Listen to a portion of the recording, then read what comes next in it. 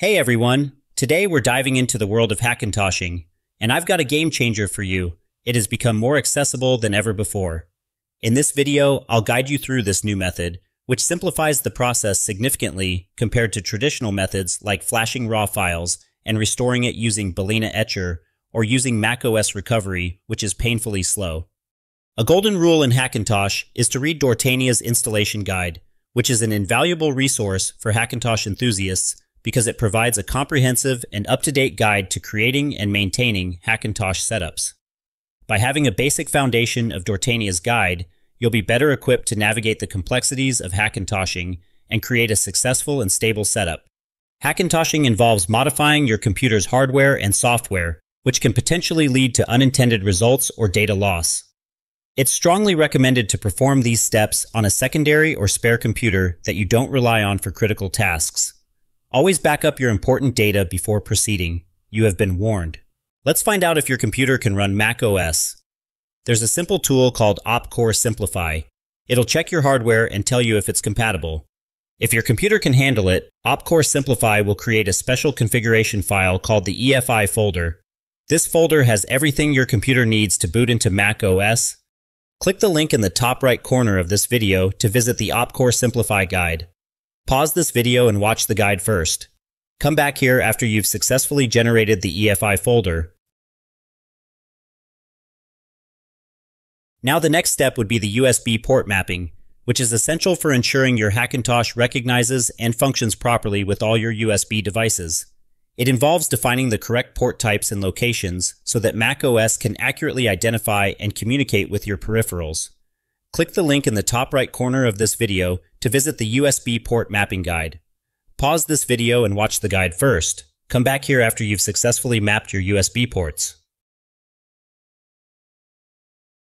Depending on your preference, I have wide variation of guides you can follow.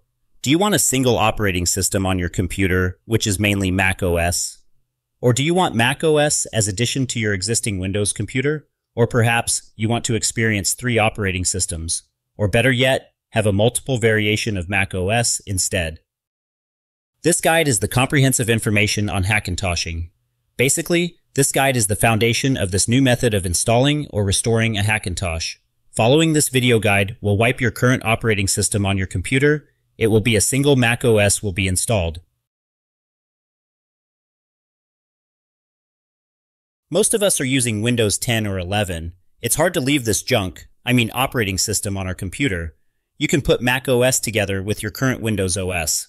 That's what you will learn on this video guide. If you have a secondary drive, the procedure is the same. Just install the macOS restore image to whichever drive you want. Click the link in the top right corner of this video to visit the guide.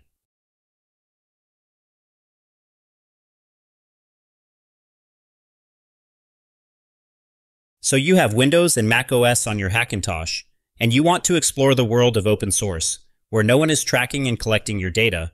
You will learn how to add Linux into your current dual boot system. Click the link in the top right corner of this video to visit the video guide.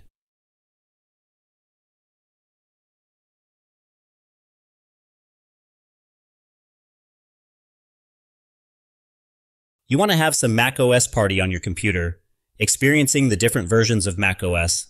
For whatever reason you want to go there, you will learn how to do just that in this video tutorial.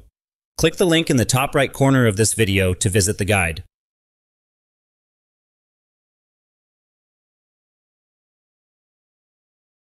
And for the most part, I added some useful video guides for any errors or fixes on your Hackintosh.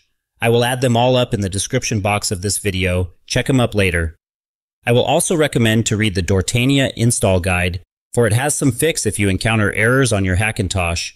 And a quick little Google search too can help, for it offers an immediate answers to your questions. If you found these videos helpful, feel free to buy me a coffee to show your appreciation. You can scan this QR code or go into the Ko-fi link on the description box. Thanks for watching and see you on the next one.